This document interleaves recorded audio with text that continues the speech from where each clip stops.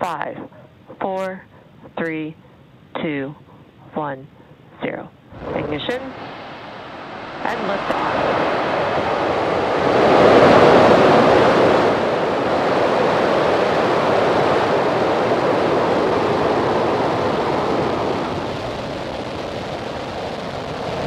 Vehicle's pitching downrange.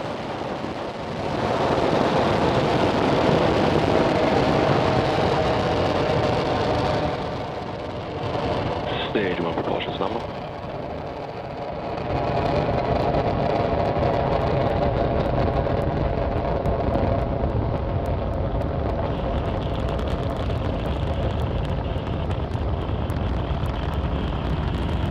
As you can see, Falcon 9 has successfully Telemetry nominal. Falcon 9 has successfully lifted off from pad 39A at Kennedy Space Center, carrying our stack of Starlink satellites to orbit. We're going to throttle the 9 Merlin engines down in preparation for max Q, Vehicle supersonic. or maximum aerodynamic pressure. This is the largest structural load that the vehicle will see during ascent, so slowing it down a little bit will help the vehicle pass through that short period.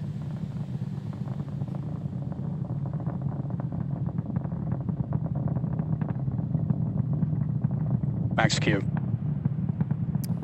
And there we heard the call out for max Q. Now, in about a minute, we're going to have 3 events happen in quick succession, back to back. The first one is main engine cutoff, or MECO. This is where all 9 of those M1D engines are going to shut off, and that'll help slow the vehicle down in preparation for the second event, stage separation. As the name would suggest, this is when the first and second stages will separate from each other. The first stage will start its way back to Earth. Back's chilling in. We heard the chill-in. We're flowing some super chilled liquid oxygen into the turbopumps on that second stage engine. The first stage, after stage separation, will make its way back to Earth. Second stage will continue its journey with the third event, SES-1, or Second Engine Start 1.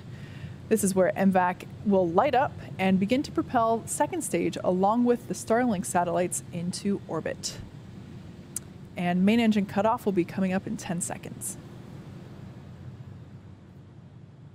Everything continues to look nominal there with that vehicle trajectory.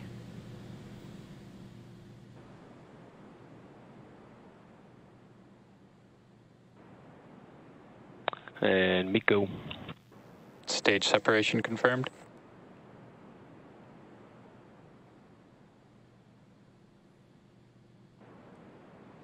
All right, there on your screen. Ignition and throttle up complete. As the MVAC nozzle begins to develop that bright glow, we can see that all 3 events, like I said, quick succession. On the left-hand side of your screen, we have the first stage. In the background behind the first stage, I absolutely love this view. We got some night lights of the Space Coast behind it. The first stage is actually... Fairing separation confirmed. There we heard the call out for fairing sep, and we can see that stack of Starlink satellites there. Great views. Everything looks nominal there with our second stage. As it heads towards its targeted drop-off orbit, first stage is going to execute 2 burns in order to make its way back to Earth. If you look closely, you can still see the night lights of the Space Coast there in the upper left corner. The first of the 2 burns that first stage will execute is the entry burn, where 3 of the M1D engines will reignite. This will help to slow the stage down as it re-enters the upper part of the Earth's atmosphere. The second burn is the landing burn. This is a single engine burn that brings the vehicle speed Signal Bermuda. that brings the speed down rapidly in order to land on the drone ship. So there are both shots that we have on screen are actually both of the second stage. We can see the large plume on the left-hand side. Everything continues to look nominal. So there we can see that second stage vacuum engine. This engine will power the second stage to its targeted orbit.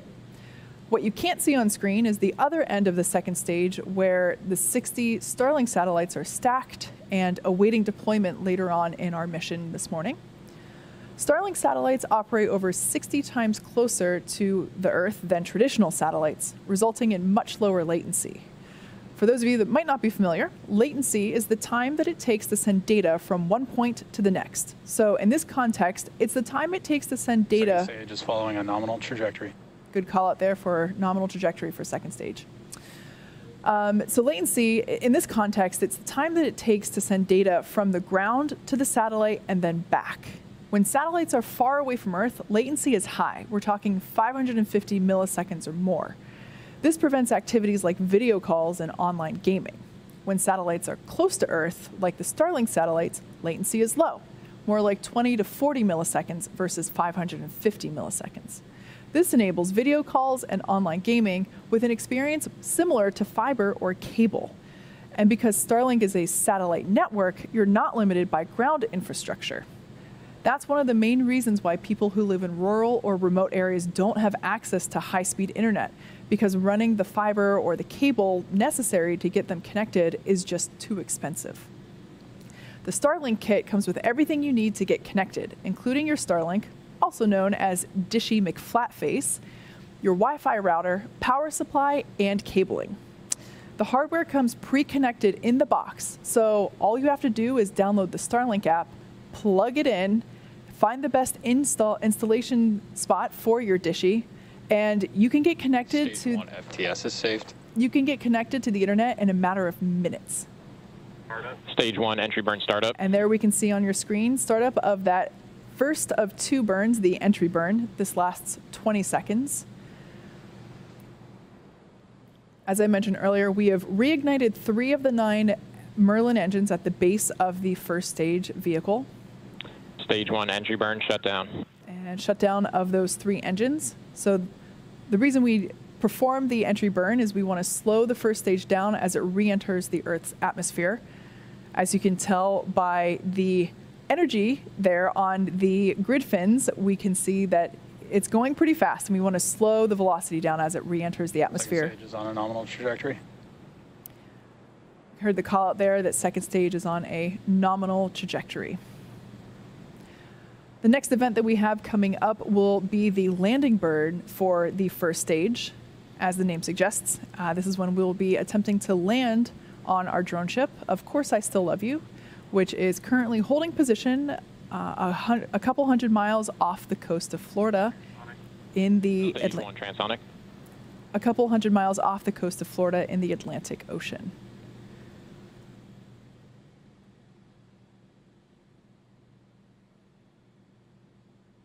Everything continuing to look good with the second stage and our Starlink satellites. Also signal stage 1, Cape Canaveral expected.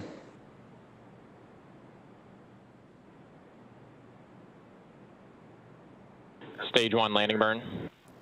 So we heard the call out that the landing burn for stage 1 has begun. We can start to see the plume there on our drone ship cam on the left-hand side of your screen. Hopefully we'll be able to maintain video signal through landing. Stage 1 landing leg deploy. Okay, the landing legs are out. Terminal guidance. Unfortunately, it looks like we weren't able to maintain that video signal. We'll bring that back to you as soon as we can, as well as a status update on that landing. Everything continues to look good. Stage 2 FTS is saved. Everything continues to look good there with second stage. Stage 1 landing confirmed. All right, we heard it. We couldn't see it, but we did hear verbal confirmation that we had a successful landing of that booster, marking our 70. Also signal stage 2 from the Cape as expected. This marks our 77th successful recovery of an orbital class rocket, and the 9th landing of this particular booster. Like I mentioned before, this is the first time that we've launched and landed a Falcon 9 first stage 9 times. Nominal orbit insertion. And just like that, we heard confirmation of a good orbit. So at this point, stage 2 is going to coast for a little bit, actually for the next 35 minutes or so. So hang tight. We'll see you back here at T plus 45 minutes for a second stage relight.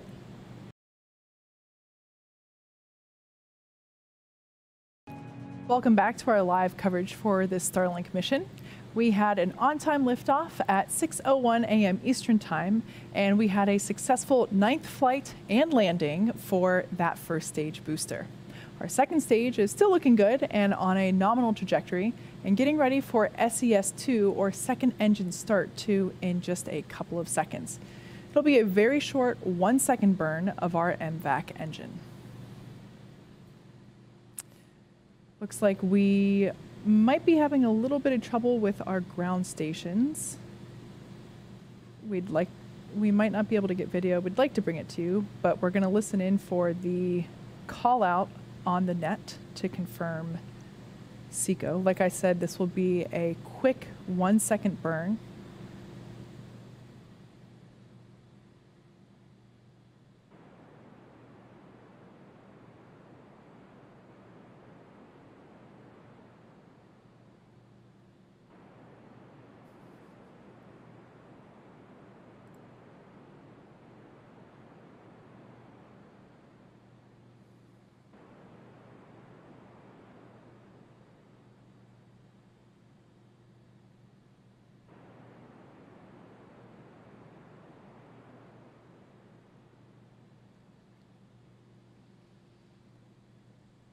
Data looks nominal for second stage there. Okay, we heard the confirmation there that we had good orbit, so that means that that quick 1 second burn was successful. We have another coast phase before we deploy this next batch of Starlink satellites into orbit. During this time, the spacecraft will begin to spin along its central axis, and that will give the Starlink satellites the momentum they require to space themselves out over time after deployment. While this happens, sit back and enjoy some space jams. We'll see you back here at T plus 1 hour and 4 minutes. Welcome back once again to our live coverage. We had an on-time liftoff at 6:01 a.m. Eastern Time from Kennedy Space Center. Our Falcon 9 first stage successfully returned to Earth after its 9th flight, a first for our boosters. And as for our second stage, which you see there on your screen, we've successfully executed 2 burns of that MVAC engine, and we're now getting ready to deploy our Starlink satellites in just a few seconds. At this point in time, the second stage began to rotate along its central axis in order to give the satellites the momentum they need to space themselves out from each other after deployment. So at this point, let's listen in for the call out of that payload deployment.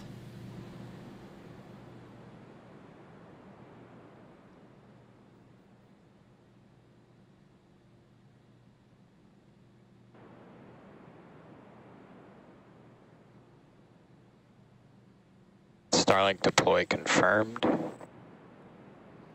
And there you can see on your screen the tension rod being released, and the Starlink satellites are slowly separating away from the second stage.